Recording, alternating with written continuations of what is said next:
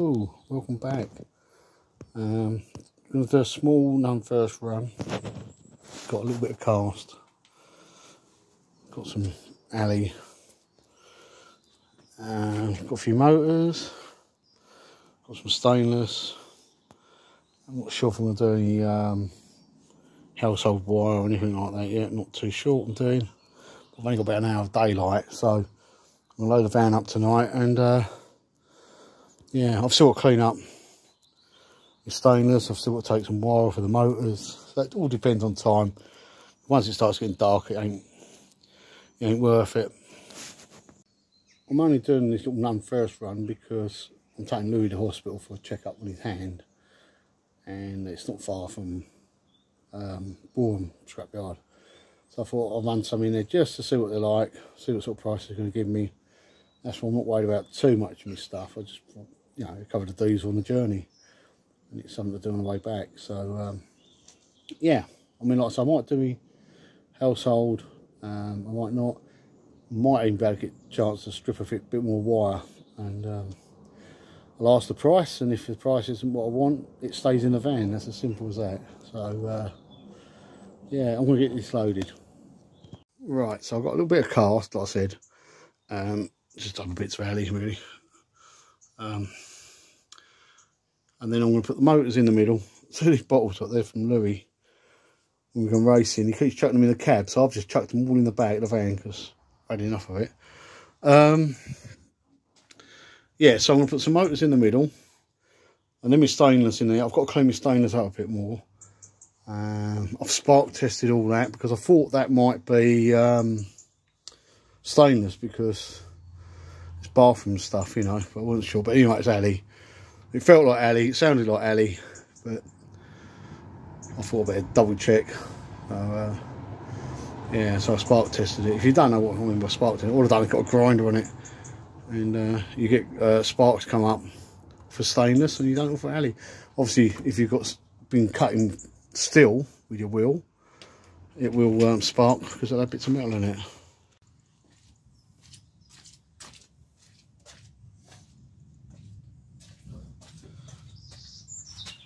Yeah, so tomorrow I'm going to try Boreham, only because, like I say, I'm out that way, and then so it just makes sense to come out that way to try it again. Yeah, so that's what I do. So I'm making it awkward for myself because they definitely need to bag things up, because you have to walk so far. You put on the scales, but then you have to clear the scales, and you have to walk so far around. But I haven't really got any bags to spare, and see how I get treated, to be honest with you. I've no plan on using Boreham a lot because I like cressing, you know, but there are things happening, but might have to alter all that. But yeah, so I'm just going to chuck the motors in the middle, and yeah, and then put my stainless on hopefully at the back.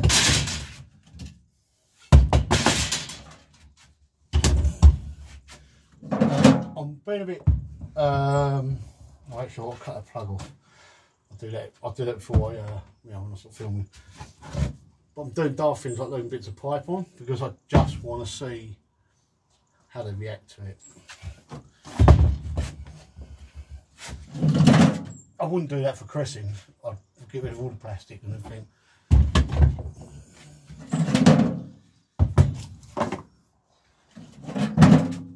So motors, can't think what they're called, but out the microwaves. Yeah, bits and pieces, all kinds I'm putting in here.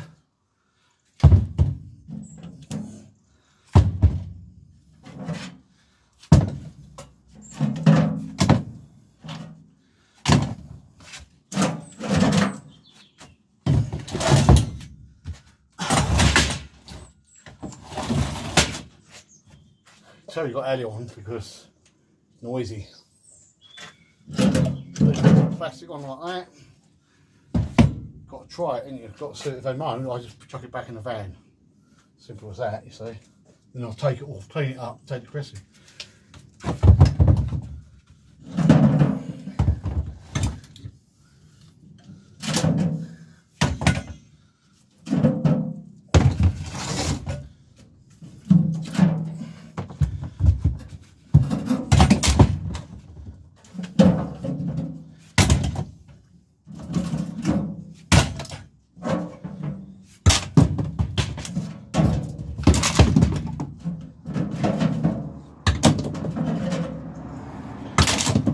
that's what the motors I'm taking. I don't know how heavy it is, probably not that much, but wheelbarrow didn't like it, bending the handles, so yeah, a little bit of weight there, not much. But I'm going to clean the stainless up and get the stainless on. So all I'm doing to clean the stainless up is scraping this soundproofing off. I always scrape it off. Some people don't, some people do. Some yards don't care, some yards do. But I like to scrape it off anyway. And then I know it's clean, you know. That's only a door from a dishwasher. So that soundproofing body weighs more than that panel. I think it's heaviest. No, there's not a lot of weight. There's not a lot of weight to that at all. And then I'll do the same on the back of the sinks. There's one there, you can see it. I took all the plastic off, the clips off. Obviously, I took the brass off because that's in my brass pile. This is all stainless. This is all stainless. Even the springs are stainless. Everything you see there is stainless, apart from the plastic top and the you know, the stop. But you know what I'm trying to say. So I've decided, because it's getting dark, I can't be asked to clean it. It's taking too long. It's getting dark. So you can hear this car. It sounds really nice. Triumph 2000. Some nice cars around here.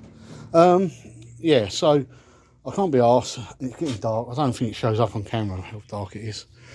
But yeah, so I won't be able to load anymore in the morning because I'll be leaving here about 7:20 to take Louis to hospital for his hand.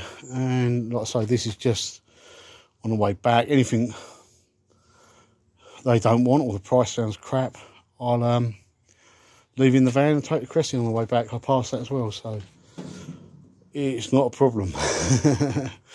You know what I mean? It's just, I just want to get rid of it. I've got to clear the place. And this is the stuff that was outside.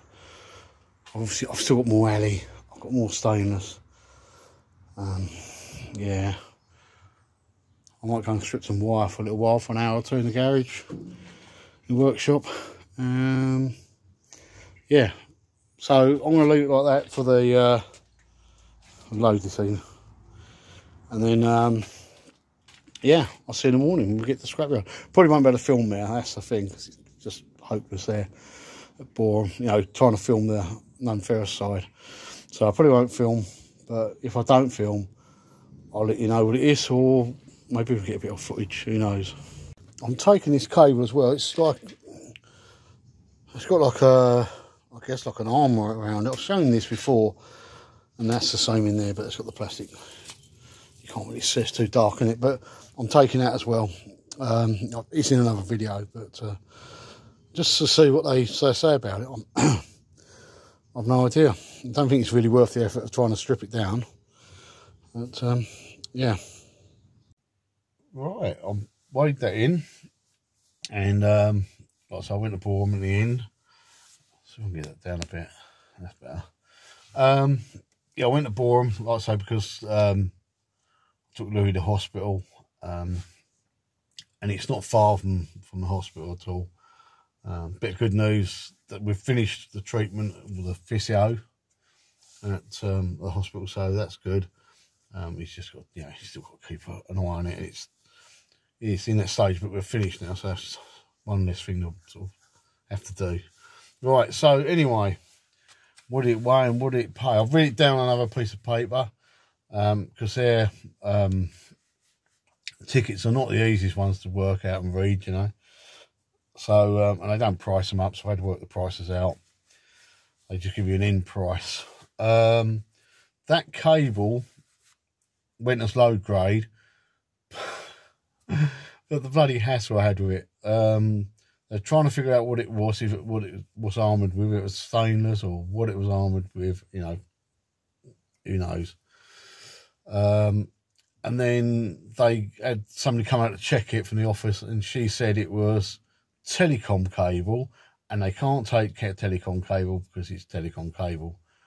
And it wasn't telecom cable Like I say, it was from a model railway, and it wasn't marked up or nothing like that, so it wasn't telecom cable. So at one stage she said, we're not going to take it, blah, blah, blah, blah. And I said, well, you know, give me a reason why not. And she's going, no, it's telecom cable. And the bloke said, then, it ain't telecom cable, it's the wrong material. All the rest of it. So that took sort of 10 minutes to sort that out. Anyway, when it's low grade, what was fine, I didn't care what it went as. Like I say, it didn't cost me nothing.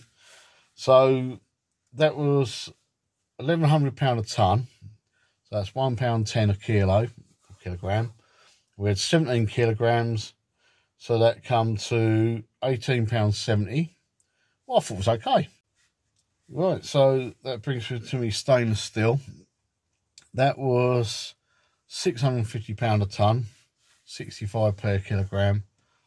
I had 42 kilograms, so that comes to £27.30. The prices I'd heard, I had several prices from different people, and they seem to be getting a better price than that. But I'm happy with that. It is what it is. I think it's just depending where you are. I think I know it's a lot of people said it's come down, but I think there was a good price for it at one stage. But 650 is all right, really. My cast alley is £1,000 a tonne. £1 a kilo, it's pretty obvious, isn't it? £1 a kilogram. 14 kilograms, £14. So that's easy enough. Yeah, that's better. I can see now. And then we come to electric motors. Now, Crescent the other week, I got 40 per kilogram. And Bourne was offering me 60 per kilogram. But they do different categories of motors. So all the transformers went as low grade or rejects, electric motor rejects. So yeah. So anyway, so the electric motors was like the washing machine motors, the whole complete motors. They were £600 a tonne, 60 per kilogram. I had 40 kilograms, so that's £24. Well, okay, no problem. I thought that's okay. Me transformers went as, like I say, they went as rejects, and that is £270 a tonne, 27 per kilogram, 28 kilograms, and it comes to £7.56. Now, the thing about that is, I bet I can see the screen now. The thing about that is, well, I should, if I knew the price of the motors, but I didn't realise, and he said they don't give so much for them, the rejects. I didn't realise how much difference there was, because if I'd known that, I'd have kept hold of them, because I drove right past Crescent, I mean, right past the gate. So I could have dropped them in there for the 40 per kilogram and made more money, you know. But it is what it is. Even if you combine the two together, I still obviously made more money than I would have made out of the 40p from Crescent. But I would have rather took them to Crescent, like I said, you know. And that left me alley, the rest of the alley, what you see in the van. That was rolled, like class, that was rolled alley, and that was £900 a tonne, so 90 per kilogram. I had 31 kilograms, and that comes to £27.90. I thought it's okay. It's what it is. It's what it is. I'm happy. I mean, that last time I weighed alley in was quite a while ago, and I think it was about £650 then. So 900 is, yeah, it's obviously a lot better, isn't it? I can't complain. But it's just trouble with alley, anything to do with alley. There's no weight in it. You know what I mean? There's no, you can fill the van up and it wouldn't, you know, it wouldn't weigh nothing. So anyway, like at the end, it comes to £119.46p. Now, that's unusual, because normally they run, well, every time I've gone in them before, they've rounded down to the nearest 50p. They've always gone down, so it would have been £119, but it's got the 46 on here. time of filming, it hasn't gone into the bank yet, so that'd be interesting to see how they pay me. If I get the 46p or not. Yeah, I'm not fussed over it, to be honest with you. That's an experience again. Like I said, I used to do Bourne quite a lot. I can't see me taking me ferrous stuff in there for any particular reason at the moment. I know things are changing when I do go soon, and then but even today, I drove in there, and I was down the back of the van taking the stainless out, and I picked up 3 nails. And this is non-ferrous area. I picked up 3 nails, and then a couple of little bits of metal I kicked out of the way. And it's separate to the rest of the yard. Don't get me wrong, this is a separate area. And then as I went to back out, before I got in the van, I realised there was some other bolts and bits and pieces standing. I mean, that's in the bloody gateway. Yeah, admittedly, I will say they had just drove a forklift in there with a broom to sweep it when I pulled in, but I don't get it. I don't get why they don't tidy that bloody yard. You know, if I'd end up with about 20 quid after I paid for a tyre, if you know what I'm saying, and it just annoys me so. I mean, it's a scrapyard. I expect metal. Don't get me wrong. It's just that I don't care. It's just that I don't care. And I do say that with you know, I don't know. It's a big company. It's a big company, and I don't think they're interested in you know, people like us, well, people like me, I should say. You know, well, it's a shame, because the bloke who served me, he could have been any nicer, you know what I mean? And yeah, you know, he helped me out. It was nice, and you know, there's no rush. We just did the thing, and you know, all the rest of it. I just feel like it's too big a company, you know. You all know who the company is. It starts with an E and ends with an R, you know. And I think they don't care about us. I don't think they care. I think when you go to Cressing, it's a family-run business, and I think they just appreciate it more. They appreciate everybody who comes in, and you know, because we're making a living out of it, and they're making a living out of it. So you need each other, and I just think these big companies let us down. Let us scrap people down. I mean, it could be a really bad experience for somebody who's not regular. But I mean, I don't know. You know, it's just a scrapyard. That's how they run on it. Yeah.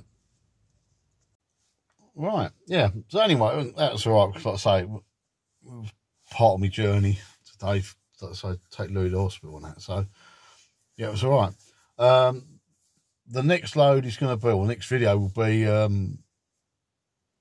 trying to think, Arnie Alley. Again, another Arnie Alley load. Got quite a bit to take in.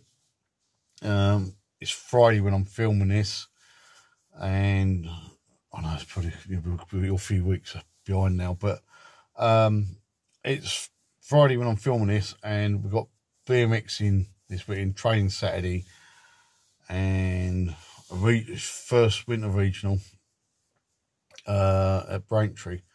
So I can't load the van again until Monday morning, which is a shame, because I'd like to get that in the van and then get another load of mixed iron in on Monday, but I can't see it happening. So I think it's going to be Arnie Alley Monday, mixed iron on Tuesday, and then we'll be getting somewhere with all that crap in the back garden. If you've watched the update, you'll know what's going on. Right, thanks for watching. Think about subscribing, give it a thumbs up if you can, and I'll see you next time.